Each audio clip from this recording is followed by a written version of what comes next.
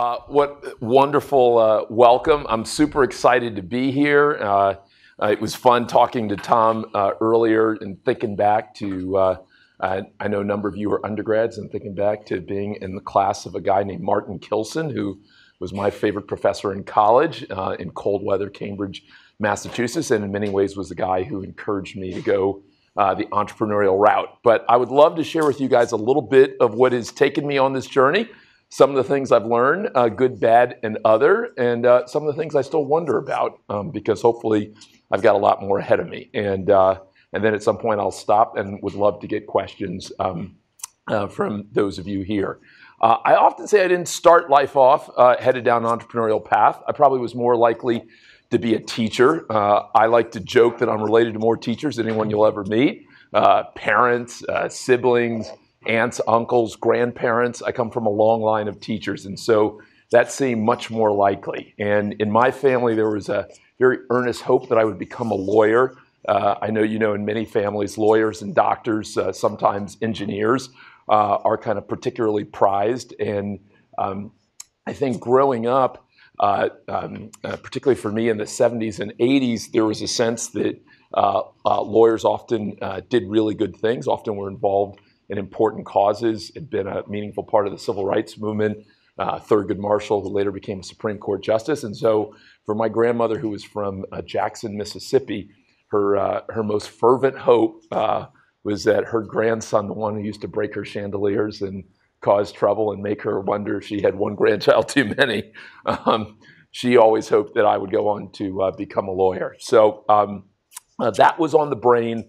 Leaving teaching behind and maybe going on to law school was on my mind. But my sophomore year, I took a course by a wonderful guy named Martin Kilson. And any of you by any chance have heard of Martin Kilson? Any chance? Martin Kilson was a wonderful professor at Harvard. I was an undergraduate. Now, to look at him, you might confuse him with a homeless gentleman. You may not know any different. He used to have a little kind of ragged hat that he would wear, and his clothes were always rumpled, and he couldn't seem to quite find his way. But I tell you what, Professor Kilson was one of the most thoughtful, interesting, eye-opening people I ever met. And as I took his course, which interestingly enough was not an entrepreneurial course, but was actually a course on politics, back in the fall of 1989, Professor Kilson challenged me and lots of other students not just to think about law and politics, but to think about becoming entrepreneurs. And that doesn't seem very remarkable today, and that certainly probably doesn't sound very remarkable sitting here in Silicon Valley saying that to you, but sitting in Cambridge, Massachusetts in 1989 and having this rumpled professor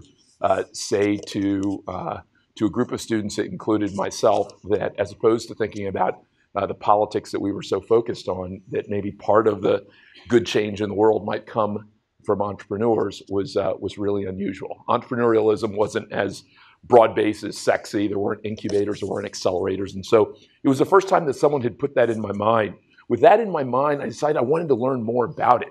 And Harvard really didn't have undergraduate courses. And so I started to wander around, and I went to the economics department and wanted to see if some of the professors there would offer some kind of independent study or course. They said, nah, we won't do that over here. And so they sent me over to the business school. They said, nah, we won't do that. Interestingly enough, they sent me over to the Kennedy School of Government. They said, nah, we won't do that. They sent me back over to the business school. And as I was walking dejected from the offices of a nice guy who was the dean, Bill Salman, who I don't know why he allowed this undergrad in his office, but I think he didn't know any better. I probably slipped in the door quickly. He finally said, well, I have one other idea. There's this lecturer here who normally teaches at Babson. His name is Jeff Timmons. He's an entrepreneur, and maybe you should go talk to him. And man, oh man, may he rest in peace. Jeff Timmons was an entrepreneur who had done really well with the beginning of cellular phones and also the cable industry, who had decided to teach. And Professor Timmons said, why not? Why not do an independent study? He mainly taught courses at Harvard Business School. And he said, why not allow this undergrad to do an independent study with me, to sit in on my classes, visit lots of interesting businesses. And so I began a little journey with Professor Timmons. And he would have me go and meet with different small business people, a t-shirt maker, guy who owned a couple of pizza shops, someone who owned a radio station, and ask him about the good, the bad, the ugly when it came to entrepreneurship. And that really was the first thing that, again, kind of took Professor Kilson's kind of a seed of an idea and took it further. And I think part of what I heard in the variety of people that I ended up talking to was that it wasn't easy. And that was probably the most obvious thing. Go forward a little bit. I graduating from college, I'm thinking, man, I would love to try something entrepreneurial. My dad, who, as I told you, is a teacher, my mom was a teacher, he was not that excited about his boy with a Harvard degree going to do some kind of startup. That wasn't exactly on his list of plans. And I had this crazy idea that these things, anyone here ever eat buffalo wings? Before they were big, your friend said they were going to be big. And my dad was like, nah, it's a bad idea. Don't do that. No one's ever going to eat them. Why would anyone want them delivered? And I was like, Dad, I'm telling you, these things are great. You don't always want pizza. You know, these other things are good too. And lo and behold, for better or for worse, he talked me out of it. It was a good lesson, though. And it's a lesson probably a lot of entrepreneurs learn, which is that a lot of times you're wrong, but sometimes you're right. And sometimes when you're right, not everyone's going to be able to see it right away. And while you've got to be thoughtful enough to listen, you may not always follow even the advice of those closest to you, namely your dad, whose name you borrowed, because I'm Carlos Jr. So now we are 5 or 6 years into it, and I still haven't really stepped out and done the entrepreneurial thing. I do go to graduate school here at Stanford and loved it. Loved the sun, loved the people, loved the openness. This was kind of the early 90s, and so while there still were memories and kind of legend and lore of Hewlett-Packard at the time and Steve Jobs and a handful of others, wasn't as, at least to my mind, as robust an entrepreneurial environment as there is today. And it wasn't immediately obvious that those opportunities were out there. Not just for kind of entrepreneurial opportunities, but even, I remember when one of my buddies who graduated in the mid-90s got a job in venture capital right out of business school, that was considered quite unusual. So the environment, in my mind, wasn't as rich and as interesting. But I had thoughts in my mind that I wanted to do something, but I took a safer route and decided to go work at McKinsey and Company. Any McKinsey or ex-McKinsey folks here? Okay, this one, yep. A couple good folks. And so that was a wonderful opportunity. It was unusual because I was coming from law school, so I wasn't part of the business school tribe, but I was one of the folks who came from science or medicine or one of the other places. In my case, it was law. And as I went into it, a good friend stopped me and she said, you have to promise me that you're not going to stay longer than 2 years. She said, I know you want to do something entrepreneurial. And I know if you get in there and you don't go in with the mindset that this is limited, you'll end up looking up and it'll be 10 years, 20 years later. And so that was another tick along those. So I go into McKinsey, and actually she helped me a lot in saying that, because I went into McKinsey not just wanting to do a good job in general because I'm my mother's son and that's what she wants you to do, but also because I started to think about it more practically. I started to think the better I was for my clients, maybe one day the better I would be in advising myself and my partners and my investors on how to make whatever I started grow. So again, slowly these things are building up in my head, and I'm spending time at McKinsey, wonderful opportunities, some here, some overseas. Finally, in the later 90s, I decided to go for it. And along with a good friend from college and one of my sisters, I decided to start an education company called Achieva. And actually, I take that back. It wasn't called Achieva. Originally, it was called Sierra. It was called Sierra College Prep Services. And why Sierra? Sierra just sounded peaceful. Sounded like someone who could bring you joy. We ended up changing the name because it didn't make sense to anyone. But at least at the time we started. And the way I ended up doing it, I spent a bunch of time thinking about it, writing a business plan, putting all that together. And then with that, I went to go talk to a guy who had kind of become one of my mentors. And he was a super wonderful guy named Mark Jones. Have any of you heard of Eris, a wonderful Internet of Things company? If you don't know Eris, not only is it a wonderful company, but it's run by one of the most wonderful people in the world, Mark Jones. I get teased all the time for saying everyone's nice, but Mark is certifiably the nicest guy who's ever been created. So, but Mark, I went to go see Mark to tell him a little bit about this idea that I had for a college prep company. And Mark listened dutifully, asked a couple of tough, penetrating questions, and then Mark went away. I was like, where did he go? Because he kind of disappeared a little bit abruptly. And when he came back with a check. He came back with a check for $15,000. And I realize that to some of you, that won't sound like very much.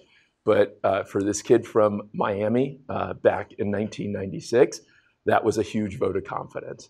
And Mark said, Mark came from kind of a similar family of teachers. And he said, I know how hard it is for someone like you to think about walking away from a McKinsey paycheck to start something. And if I can be a little bit of an encourager along the way, if I can be one of the people who pushes you further down the road, then I want to do it. So Mark handed over that check. He didn't say this was a loan. He didn't say, I want X, Y, and Z for it. He said, go forth and do the best you can. And so at that moment, I was committed. I was into it. The next call went to my favorite uncle.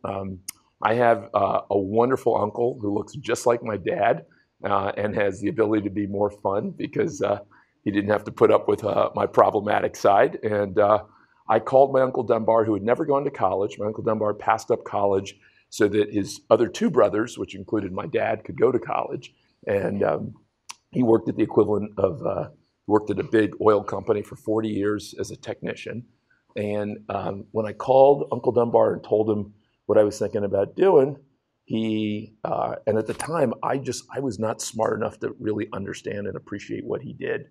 But Uncle Dunbar had about $100,000 in his 401k, and he wired the whole thing to me and to my sister, and that was his whole savings. That was everything, and he wired it to me a couple days later. And so with that, my good friend and my sister and I thought, we're on to something. We're about to win. This is going to be good. And we began what ended up becoming a 5.5 year journey, which was neither as easy as maybe I would have thought, and not as straightforward. Lots of interesting surprises, but we ended up building a nice company, Achieva College Prep Services, that helped high school students prepare for college. So not just the SAT prep, but what college should I go to? How am I going to pay for it? What are these things called essays that they want? Who do you ask for a letter of recommendation? Offering all that kind of advice in a comprehensive way via software, books, and workshops, not just to individual families, but ultimately to big school districts like Miami and Chicago, Detroit, and others. We ended up selling it years later to the Washington Post, which owns Kaplan and a bunch of other education companies as well. But it became a big part of my learning, a big part of my growth, a big part of kind of shaping who I was. And I'm going to come back to that in just a minute and hopefully tie a number of these things together. While at Achieva, I was on TV a couple of times and talking about Achieva and what we were doing. And so I got a random call from a guy named Elliot one day who said, and in fact, he left a voicemail and he said, I saw you on TV, wondered if you'd ever think about doing more of that. I'm in charge of what they call development. Would you consider talking to us? Well, I didn't believe Elliot was real. He called a couple of times. And that's because I have a very good friend named Rachel. And what Rachel loves to do in this life, and Rachel, if you're watching, I'm talking about you, Rachel loved to play pranks on me. Back in the day, Rachel lived in LA, and she would have people call me and say, is this Carlos? Yeah. Were you just at this party in Hollywood? Yeah. Look, we've got this new movie coming out. We need someone to star opposite Halle Berry. We think you'd be great. Do you want to have breakfast tomorrow? And of course, I was dumb enough to say, oh, sure, of course you're calling me. Of course I'm ready to do this. And Rachel would call back a few minutes later and say, hey, you want to have breakfast? I'm like, I can't have breakfast. I got something for it. She's like, why? Because you're talking to someone who sounded like this? And so I just assumed this guy, Elliot, was just another Rachel prank. I ended up talking to Rachel, and it turns out that this time it's not her. And I got so upset with her. I said, see, you've caused so many problems over the years that I'm now looking gift horse in the mouth. Luckily, the guy called back, ended up having an interesting conversation, and I ended up a couple months, maybe a year later, beginning what became an interesting career in television. First starting out as a guest host. I don't know if you guys know it, but it turns out that there are groups of people who work for TV networks that are scouting for talent all the time and often look for people who've done guest appearances and think, could you do more? Could you do more as a talk show host? Could you do more as a regular host, what have you? And so I ended up spending much of the next several years in television, at CNN, at MSNBC, doing various kinds of shows, often kind of interview shows, and really enjoyed it. But a few years ago, sadly, while I was in the midst of that and living in New York, my mom got really sick. And she was living here, and so after a little bit of back and forth, I left that and came to move out here to take care of her. And while I had never had anyone in my life who I was really close to, who had gotten that sick. She had late stage cancer, and so probably for the first time, and I don't know if any of you are like this, but I definitely, for whatever reason, assumed I was going to live a super long time. My mom's mom had lived to 102. Both of her grandmothers had basically lived to 100. And we used to always joke that she was going to live to 125. I was going to get to $150, and we all were going to go quite the distance. So I was, as was she, was obviously surprised when it turned out that she was sick, and so it really made me. And I realize this will sound a little hokey, but it definitely made me rethink life a little bit. It definitely made me appreciate that it may not go as long as I expect, that it could end sooner than I know, and so really kind of pushed me to ask, what would I love to do? What would bring great joy? What might I be good at? And so began doing a fair amount of soul searching. And she was part of it. I was often driving her to doctor's appointments and starting to think, and she would pepper me. She was a teacher, as I said, for kind of 40 plus years, teaching everything from kindergarten to college. And she would pepper me with questions about, what do you really want to do? What do you love? And I realized that there still, for me, was a hunger and a desire to do another startup. That as much as I had learned and enjoyed Achieva, and as hard as I'd worked, and as many hours as I'd put in, and as much weight as I'd gained, working 7 days a week for 5.5, 6 years straight, that I wanted in again. And I wanted in with something that I really cared a lot about, which for me, I had always, I think in no small part because of my dad, I'd loved the news. And I'd loved figuring out what was going on. And it was less just an intellectual exercise of knowing kind of what's happening when, and more, my dad always introduced you to the news, whether you were listening to it, watching it, reading it, as a way to kind of expand your sense of what you could do.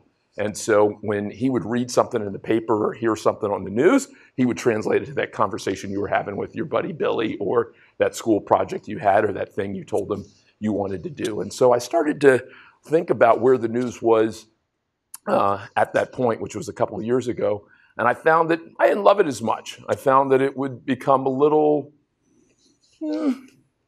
predictable in a lot of cases, meaning that whatever the handful of big stories were around the world would be the same story you'd see in most publications. And so even though I had more choices digitally in terms of where I'd get my news from than I did as a kid, I found that often they were repeating or emphasizing the same 4 or 5 stories. And so I started to think, what would different look like? What would magical look like? And I started on a journey of talking to folks at HuffPo and Vox and BuzzFeed and the New York Times and NPR and other places. But then in LaGuardia Airport, I bumped into a wonderful guy named David Neeleman. Any of you Ever hear of David Neeleman? Did he? David Neeleman, the founder of JetBlue, and also, I guess, Azul now. Any of you guys ever fly JetBlue back in the day? I loved JetBlue when it first came out. And I remember meeting David Neeleman in the airport and saying to him, Mr. Neeleman, how did you make an airline that I have an emotional reaction to, that I actually love, that I kind of look forward to, that I go out of my way to fly you guys? I'll change the time I'm going to fly. I'll change the location from which I'm flying. How did you do that? And he said, Carlos, I spent a lot of time studying the business. In fact, he'd started an airline before JetBlue that he'd sold to Southwest Airlines. He said, but in the end, I kind of trusted my gut and what I loved a little bit. And so here was a guy who was kind of slightly tall, not super tall, tired of having his knees banged, and made sure that everyone had a little more room. And I can't remember how many kids he had, but he said, Carlos, you know what happens? 10. He said, Carlos, you know what happens when you have that many kids? You know what you want more than anything else? I said, what? He said, TV time. And so I don't know if you guys remember, but JetBlue was the first to put TVs on the back of everyone's thing. So I say that only to say that part of what David Neeleman did for me was say that as I started to think about trying to reimagine the news, as I started to say that as much as I loved the New York Times or NPR or USA Today or any of the other places I'd gone a lot to, if I really was going to think about trying to creatively reimagine it, it wouldn't just be doing a McKinsey competitor research review. That in part it would be kind of following my heart and asking myself and maybe others I trusted, what would you love? What would make you break habits and start to try something new? And so as much research as we did, my partner Samir and I, a wonderful guy named Samir Rao, decided, okay, let's stop and actually ask ourselves that question. What would it take for us to fall in love with a new and different kind of news site? What would it take for someone to do what, and we were inspired a little bit, I'll have to tell you, by Apple and HBO and Tesla. What would it take for us to reimagine a space that already seems plenty crowded? And I say that meaning that for those of you who don't remember, the computer space was pretty crowded when Steve Jobs returned to Apple in the late 90s. It wasn't immediately obvious that anyone needed a new and different computer company. And yet still with that little colorful iMac and a lot more, they managed to reimagine what was possible there. And for those of you who, like me, give credit to HBO for kind of kicking off this golden age of television, many of you remember that when HBO finally started getting hot with Sex and the City and a bunch of others, it was not at a time where there were 3 or 4 TV channels. Already by then, I had dozens of choices. But HBO still kind of colorfully reimagined what TV could be. And so in our mind, we thought, as crowded as this space may be, there may be a chance to kind of think about this whole thing differently. 4 things stood out for us that we thought we had to do in order to become, for our target audience, which we often call the change generation, not the only place that they go for their news and information, but we hoped they're first and favorite. First, we thought we have to do a good job of catching you up on the big stories of the day, right? We got to do it quick, we got to do it fast, almost as though you were the president, and hence we created something called the Presidential Daily Brief, which some of you may see when you look right here, and I hope some of you are readers of the Presidential Daily Brief. But once we caught you up, we thought the second thing we could do, and maybe the more important thing we could do, is vault you ahead. Could we introduce you to the new and the next, whether that meant new people, new places, new trends, new ideas, not a minute or an hour ahead like might happen with Twitter, but could we introduce you to people and places and things 3 months, 6 months, 12 months before you normally might see it on CNN or you might read about it in the Times? And so not LeBron James or Sheryl Sandberg, but maybe the next LeBron or the next Sheryl Sandberg. And we were inspired in part by Wired. Any of you remember Wired back in the day when Wired first got started? Any Wired fans early on? When Wired first got started, you would read stuff in Wired. I used to sit in Borders bookstore, for anyone who remembers Borders bookstore on University Avenue. I used to sit in Borders bookstore and you would read stuff in Wired that you would only end up seeing in mainstream publications a year or 2 later. If there are any music fans here, I would say that's what The Source and Pitchfork used to be like a little bit, where they were clearly ahead of the curve. So that was the second big piece for us. Could we not only catch people up, but vault them ahead? The third thing is we thought that design and style and flavor was no longer just a nice to have, but it was a must have for our target audience. That part of what Apple had done was say that, you know what, for a new generation of people, like whether you've got headsets or thermostats, whether you've got a TV show or a place to eat, they want some style and flavor. And so how we designed, how we wrote, how we filmed, how we edited, whether we sweetened with music, we thought all of that was as critical to us as it was to HBO, to Tesla, to others. And so we thought that was the third piece. And then last but not least, we thought not only did we have to catch you up and vault you ahead and do it with style and flavor, but if we really were going to win over our audience, they would never want to think that they missed out on something because Ozy was really narrowly focused, that Ozy was only telling them about the new and the next from the US. They'd want to believe that Ozy was telling them about the new and the next period. And so Ozy from the very beginning was really global. If you spend time on Ozy, you'll end up seeing stories from Morocco and Burkina Faso and Bolivia, as well as from Boston and San Francisco. And so those were kind of the four big pieces that we set out with 3.5 years ago, and hoping that we would build for our target audience, which again, we called the change generation. Not the only place they would go for their news, but we hoped we would build the first and favorite. Now, take a moment on the change generation that I referred to. Often when people hear me say that, they think I'm referring to millennials. And as my mom would always remind me, it was more, she said, the change generation is a mindset. It's more of a psychographic than a demographic. It's people who aren't just okay with things being different, but people who actually often think of different with as a positive connotation, different food, different clothing, different candidate, different person to spend time with. And so for those folks, we wanted to become their first and favorite, which might mean largely millennials and Gen Xers, but not only. And so that was the journey we began on about 3.5 years ago. And to give you a little bit of a demo, the Presidential Daily Brief, as I said, we produce it every day, and it's meant to say here are the kind of top 10 stories. But here on the right and on the left, you'll see usually about a dozen stories each day that we hope introduce you to the new and the next. And whether that's an opinion piece or whether that's a rising star, whether that's a piece from the world of politics or even what we call good shit. We hope that we're the place that you get a chance to discover the new Daily Show host a year before he's chosen, or the first pick in the NFL draft, or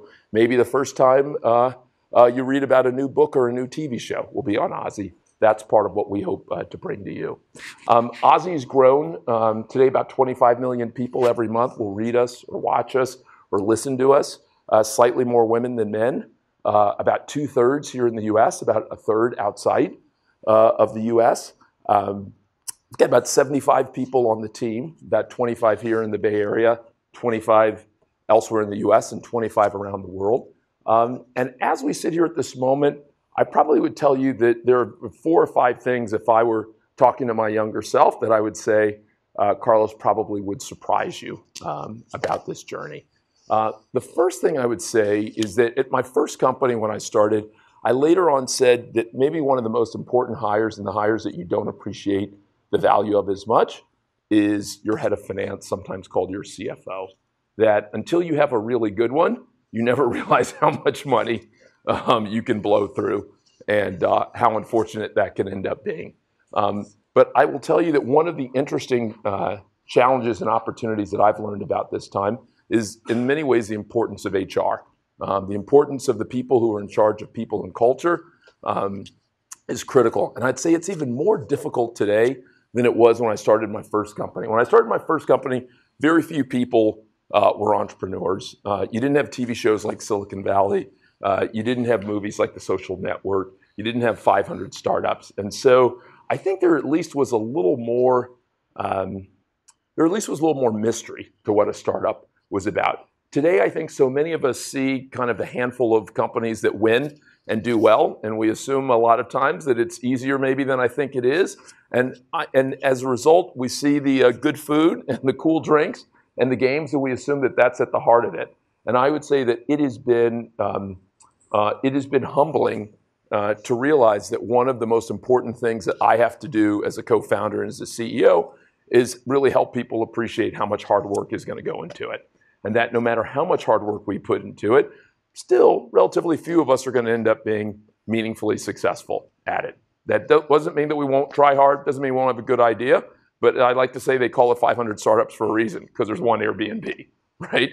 And the other 499 or 400, who knows how many, are people who are going to put a ton of time in and probably aren't going to end up exactly where they'd like to be. And so that actually was the first interesting thing, which is that it became really important for us to get some help in helping our team think about what it's like to be part of a startup, what kind of commitment they're making, which may be different than what they see on TV or read about or hear about elsewhere. And so That was one of the surprises I would point out and that I would say.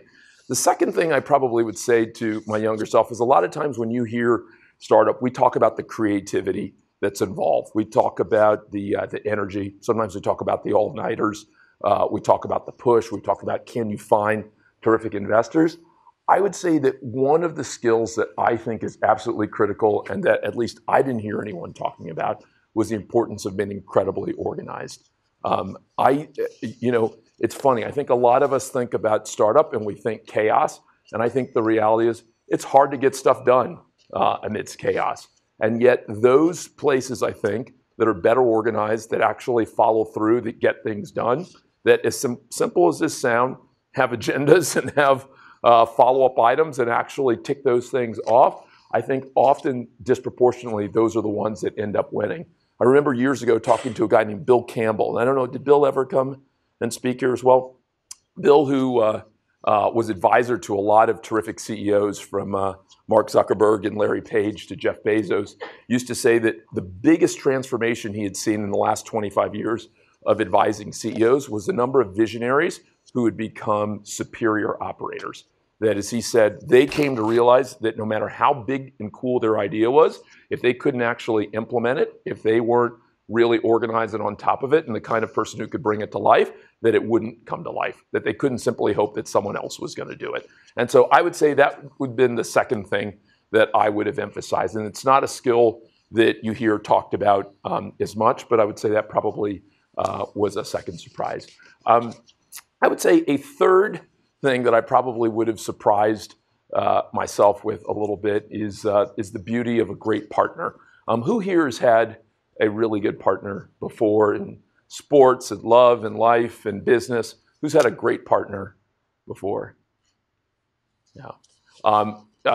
I should have known it. I should have known it, but I had good partners at my first company, but I learned it all over again. It's what's been interesting about this time around at Ozy is, in effect, I really feel like I probably have two partners. One partner is Samir Rao, who we started the company together. Samir's from the Detroit, Michigan area.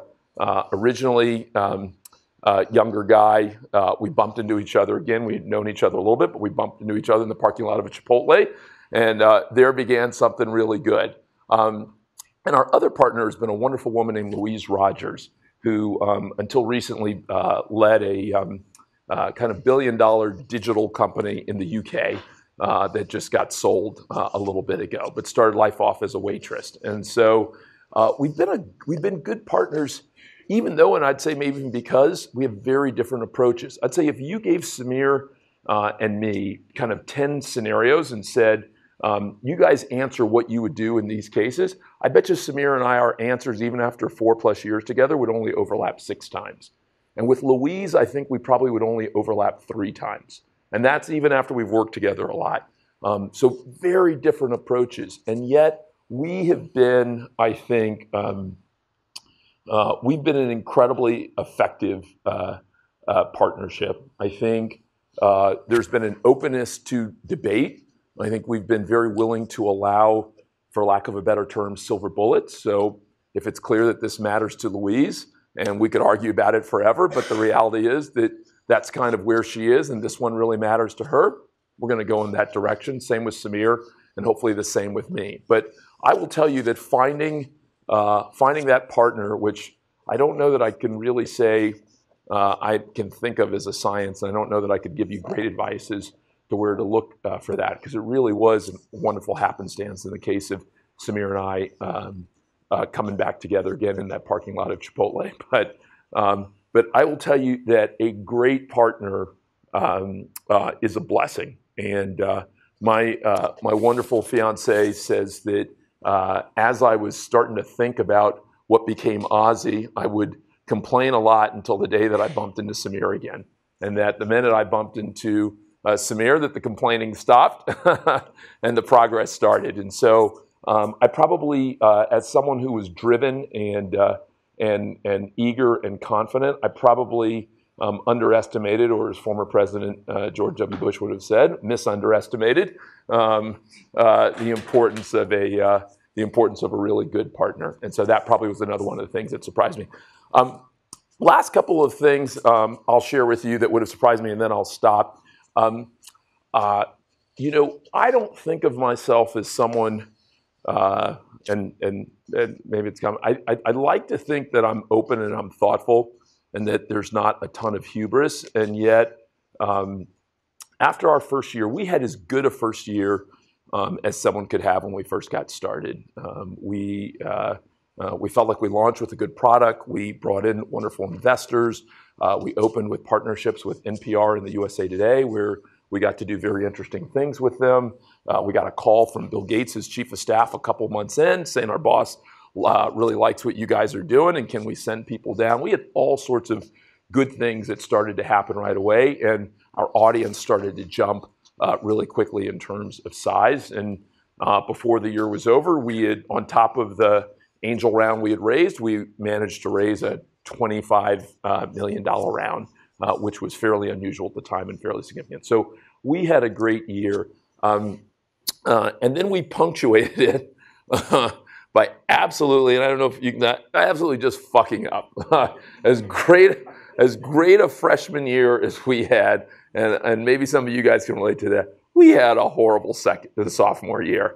I mean, it felt like everything that could go wrong did go wrong. We cared about design so much that we decided to redesign our site and our look, and we did it in such a bad way that it literally screwed up our back-end analytics and really messed up our traffic growth in really bad ways, not to mention kind of pissing off our users.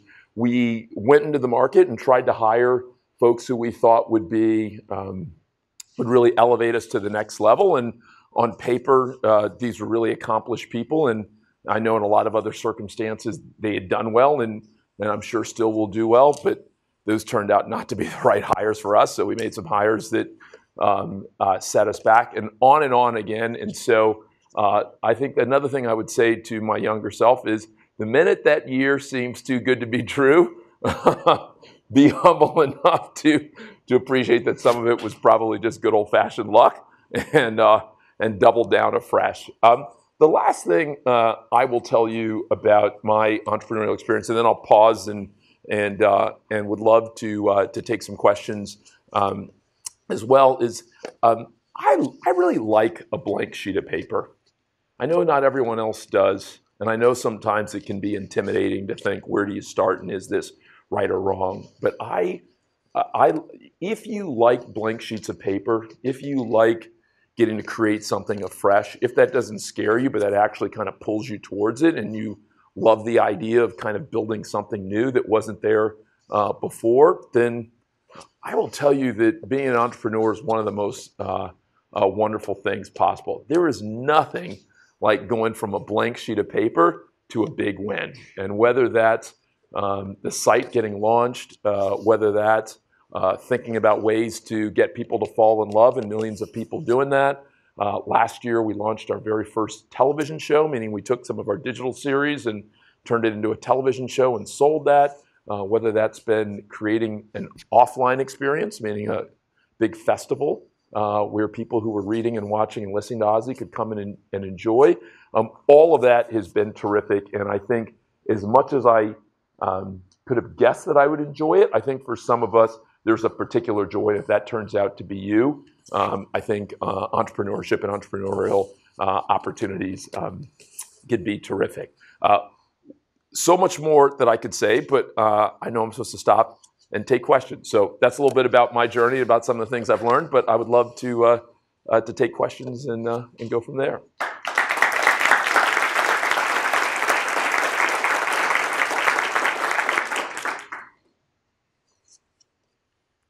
First of all, Carlos, thank you very much for your talk.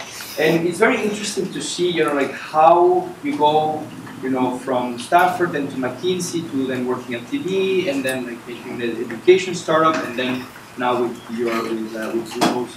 What would you say in your personal life has been like this red thread in your life that has been kept unwavered and constant? Repeat the question, please. Yeah. So given that I've tried very different things, from startups to larger places like McKinsey and Goldman, to television, to now Ozy, what would be kind of a thread that brings it all together? I guess this may sound a little weird, but probably just a willingness and a confidence to try different things. I think a lot of times, any of you guys ever read Paulo Coelho, the author who wrote The Alchemist, a lot of other things? He's got this great bit at the beginning of The Alchemist where he basically says that we often spend so much of our lives trying to not listen to our inner selves and to try and run away from it, or to try and shut it down. And whether we shut it down with alcohol, whether we shut it down by going to graduate school that's not really for us, but are for our parents, whether we shut it down by doing something else that we're expected to do, that we spend lots of our life trying to not listen to who we really are and what we really want to do. And I think for whatever combination of reasons, I think for better or worse, I was willing, as I became interested, because I think most of us are interested in a variety of things. I mean, I think very few of us are interested in only one thing, right? Like, we could pretend that's true, but like, that's not really true, right? We all have lots of different kinds of music. Some of you probably listen to both Kanye and Sinatra, right? And you don't think that's weird. You just think that's kind of who you are, and that's kind of what you like. And so I think I was willing to try that. I honestly think part of my willingness to try new and different things, I often say I give credit not only to my dad, but to my mom. And I've worked a lot with students over the years. I think a lot of us aren't, again, going back to Paulo Coelho, aren't always encouraged to kind of pursue our dreams and really kind of believe in ourselves. And there's a little bit of, or a large bit of insecurity that I think that often prevents us from getting out of line, right? And so out of safety, we kind of stay in line and we stay in the herd, whether or not that's really right for us. And I think my mom, who had been a teacher, she was a mother late in life. So she got married late and then had 4 kids between the age of 36 and 41, which in that era would be like saying between 44 and 48 probably today. So I think she'd been a teacher for a long time, and I think she appreciated that people learn different ways. And she was a very affirming person. And so I never take that for granted. And particularly when I work with lots of young people, I realize a lot of people don't have that in their life. So I know that's not exactly the answer you were expecting, but I think that my willingness to allow life to have some jagged edges and to not treat that as weird, but actually maybe to say that that's maybe a little more real, I think came probably from, even though I didn't necessarily come from a wealthy background, even though I didn't necessarily come from a family that had a lot of entrepreneurs, a lot of people who had done TV or any of the kinds of things that sometimes would have made those feel safer and easier to do, I think she just did a very good, I mean, a lot of things, but among the things is I think I was really fortunate to have a mom who just kind of say, like, go for it. And she often would say, like, what's the worst that can happen? She said, I'm going to love you no matter what. She's like, what's the worst that could happen? And so, again, I'm very aware that not everyone has had the benefit of that. And I'm not saying that's the only reason why I ended up trying these different things, but I'd say that was part of it. So I don't know if that is exactly the answer you were expecting or thinking. Like an acknowledgement of, life goes kind of in zigzags, you just like go along with it. Yeah. And try to. It's interesting. Some of you guys may have heard the wonderful commencement address given maybe a dozen years ago by Steve Jobs here at Stanford. And you see that thing where he talks about when you look at your life in retrospect, a bunch of things may come together from a calligraphy class to other things in order to kind of make sense. And obviously that kind of synthesis doesn't happen for everyone, but where it does happen, that's a wonderful thing. So I'll tell you, that was, that's probably it. But a curiosity probably is the other piece too.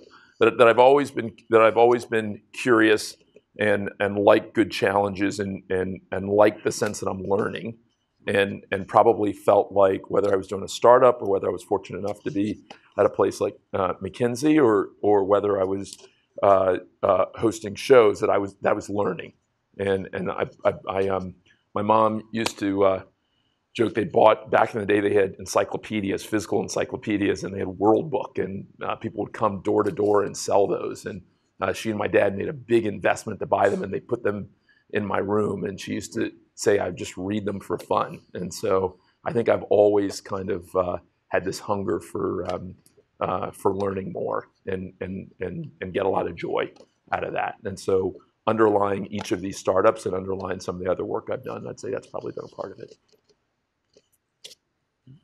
When you were describing your first couple of years with Ozy, where the first year everything was fantastic and you were on top of the world, and then shit hit the fan, and all of a sudden everything was going bad. But you stayed with it. You decided not to close the doors, but something drove you through this really dark period and came through with something that's great. What was it did you ever feel that, okay, I can either change horses totally and do something different, or what was it that drove you through that dark period? I'd probably say several things. One, just a love of what we were doing. So I am fortunate in that I actually genuinely love what we were doing, and that's probably part of it. And I still always feel lucky, because I know that a lot of people work hard but never actually get to help start something. And so, as weird as that sounds, I always feel lucky. And so even when things aren't going well, I realize that it's not every day someone gets to start something. Probably responsibility, knowing that a lot of people had wired real money to us. A lot of people had moved from different parts of the country or world to come join us too. So I realize that can sound a little, at worst, paternalistic, but I do feel like I have a responsibility to people who are betting on us. And so I feel like I owe something to them.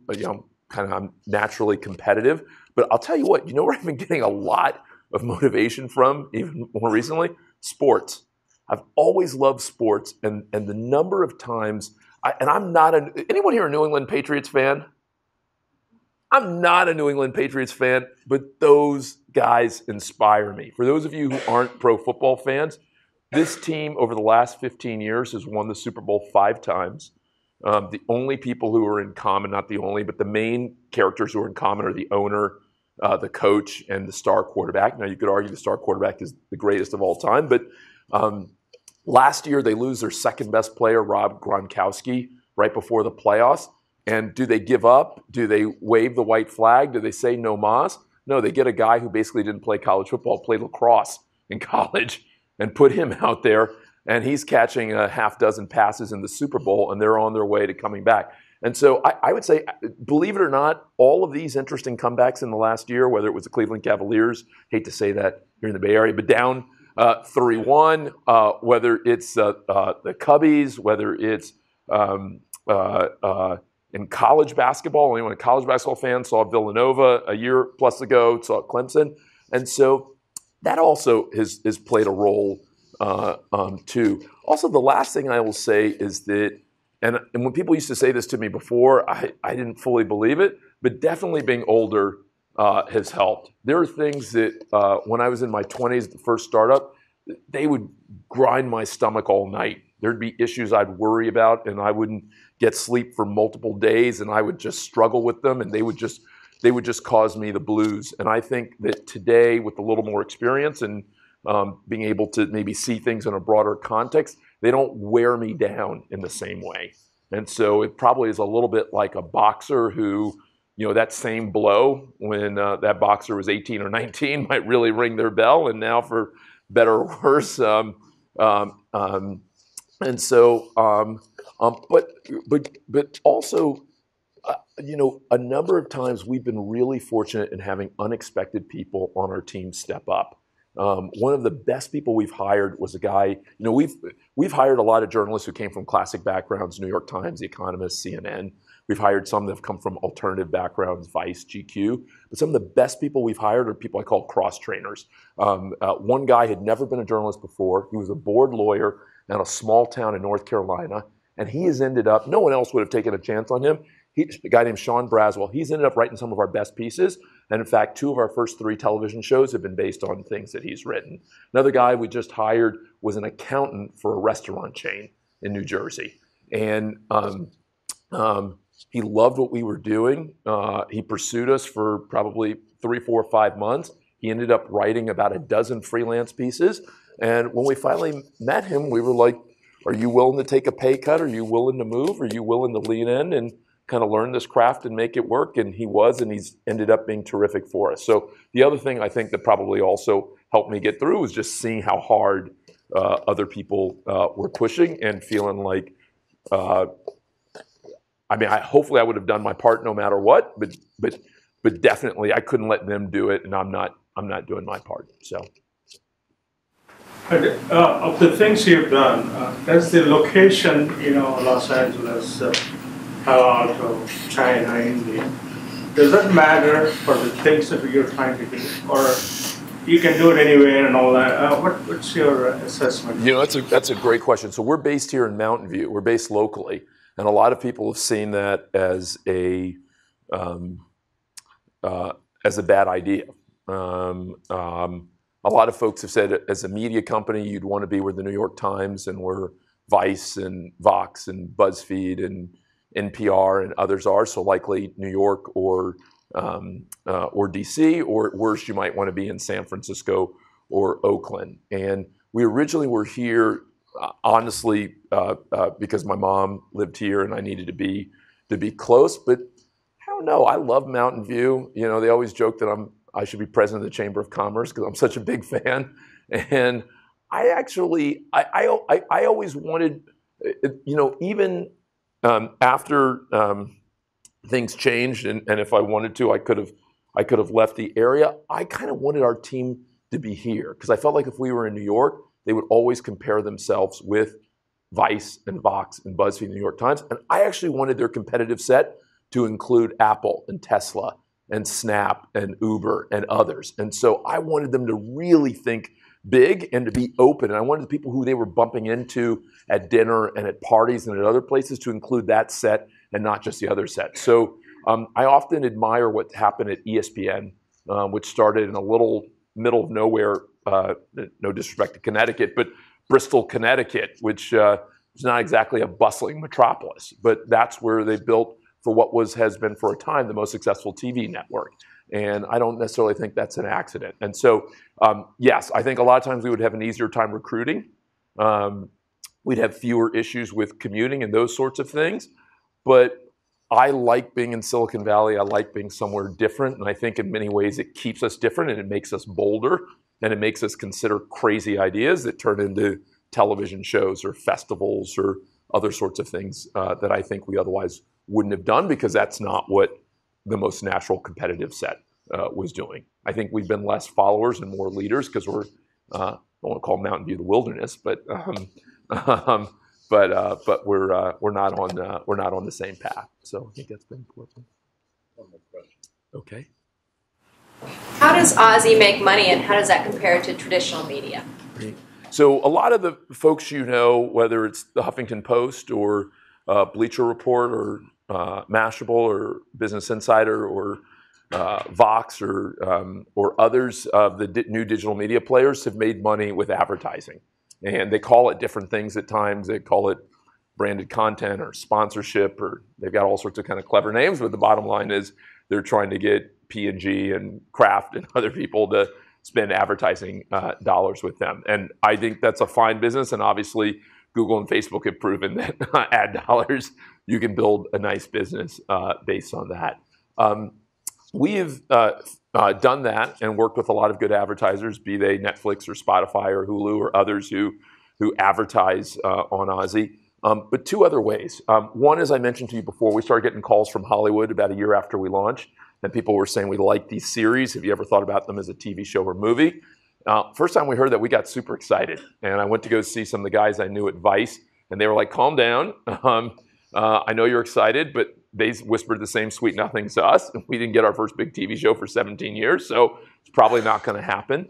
But we still decided to go have the conversations with people and got really lucky and sold our very first show. And subsequently have sold 2 other shows. And so television revenue is kind of a second way. And then A third way is we do these pretty detailed reader surveys at the end of every year. And within our first year, we started hearing from readers and viewers who said, they didn't use this language. They said, I'd love Ozy online, but I almost wish I could meet Ozy in the real world. And so at first we started to think about doing small events in the way that Fortune and The Economist and The Atlantic and others have done Recode, TechCrunch. And so we started thinking about doing small events. But a really smart woman who worked for the city of New York was like, guys, you're not being ambitious enough. She said, South by Southwest used to be this incredible thing. It's become a little overrun, a little sprawly. Why don't you aim higher and build something of greater scale that not right away, but over time, maybe thought of one day as the new South by Southwest. And so we made a 5-year commitment to the city of New York to build something called Ozy Fest, which is a wonderful festival. If any of you are in New York this summer in July, the 22nd and 23rd, it was described last summer as, I think the Times called it TED meets Coachella.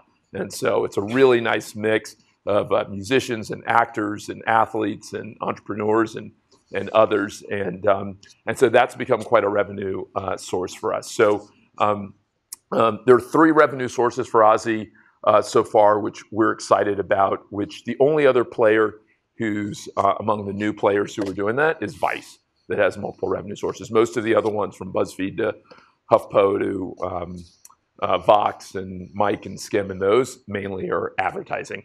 And so we're hopeful that even though it was harder to really get each of these things going early on, that we're hopeful over the next 4 or 5 years that we'll be proud of the fact that we built good roots from the very beginning. So thank you guys so much. What a treat. It was good to be with you. I hope it was helpful. Thank you.